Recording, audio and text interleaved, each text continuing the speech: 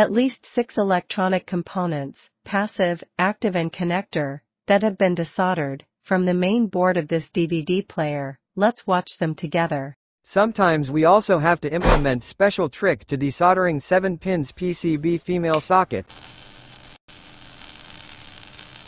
It's very easy to do. It takes serious handling as well, to desoldering the Jack S video 4 pins DIN 1 and RCA.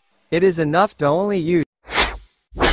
What I am showing you is an SMD IC that has 52 pins, located on a main board of VCD player. I used 0.2 mm diameter copper wire that I had coated with tin.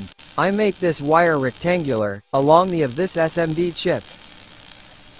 And I'm done removing it from the main board. It's quite difficult indeed, but it takes patience to work on it. This is a way to simply desoldering the MP3 player chipset from the main board.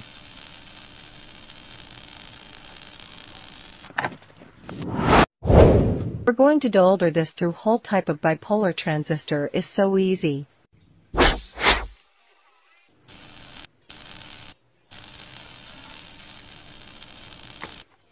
I've got it and here it is.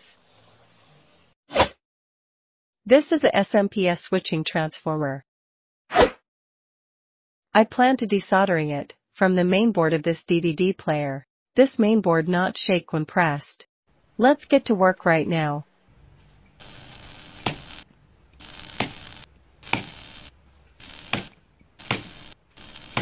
This PCB hole is too narrow to be sucked with a solder tip section.